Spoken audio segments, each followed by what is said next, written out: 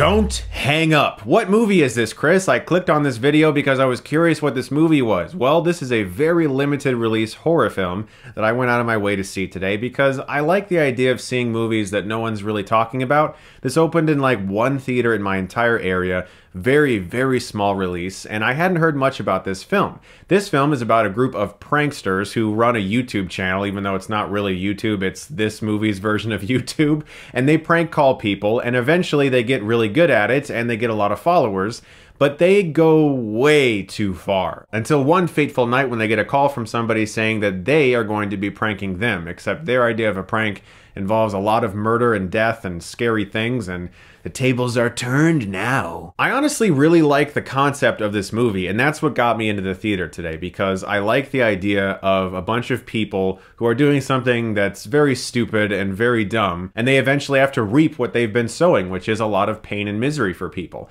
That concept alone, I think, is a really cool idea for a horror movie, and there are a lot of other horror films where you have a bunch of asshole young people doing things, and you kind of just want to see them all brutally murdered by some over-the-top slasher villain. This isn't something we haven't seen before. I just like the idea of it being kids who are pranking innocent people having to eventually deal with the repercussions of doing that.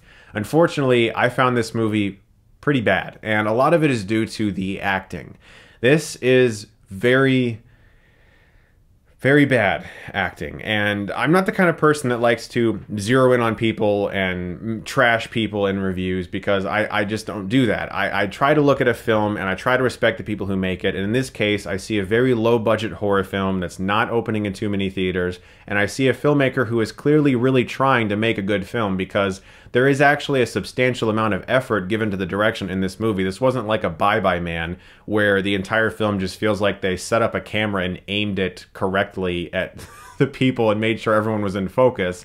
There is actually an attempt to create some interesting sequences in this movie, and you can tell the director is trying to boost the material that this screenplay is, because the screenplay itself...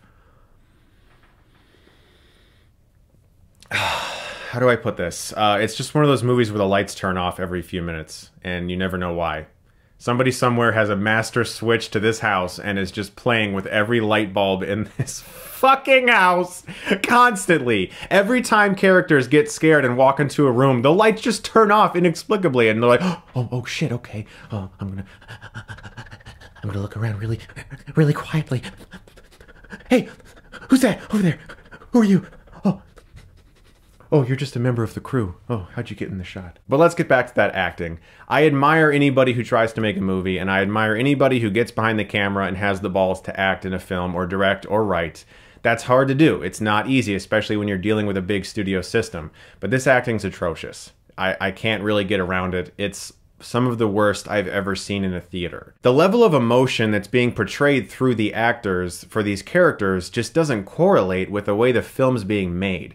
The film feels kind of slow at first, like it's building the suspense of what's happening, but everyone else is always freaking out and screaming and yelling and crying and getting all shivery and tense and just way over the top, to the point where it's just kind of not working at all for this film. The movie also makes no logical sense. The guy who's on the phone messing with these kids is able to control virtually every electronic device in their house. He's like a master hacker. He can send past recorded footage into their television to play right in front of them. He can access their webcam on their computer.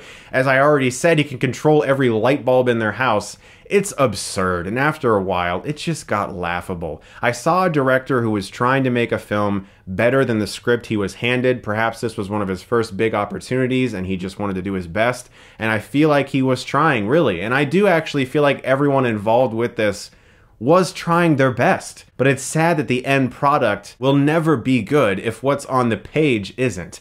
And the stuff that happens in this script is so comically absurd, to the point where I was just rolling my eyes towards the last 30 minutes and I was hoping it would end soon. It also opens with this big music video style montage introducing all of the characters who run this prank website. And they introduce like 7 or 8 people by name with these big titles where their name comes across the screen, yet less than half of these characters play any significant role in the movie.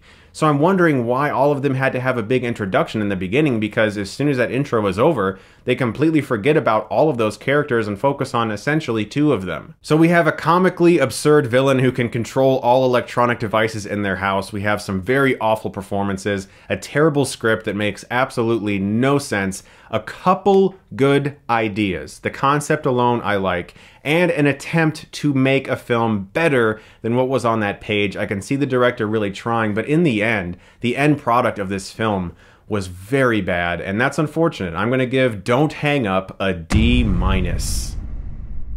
Guys, thank you so much as always for watching. Look forward to this Sunday. I'm going to have my review of X-Men 2 posted. As always, if you like this, you can click right here and get Stuckmanized.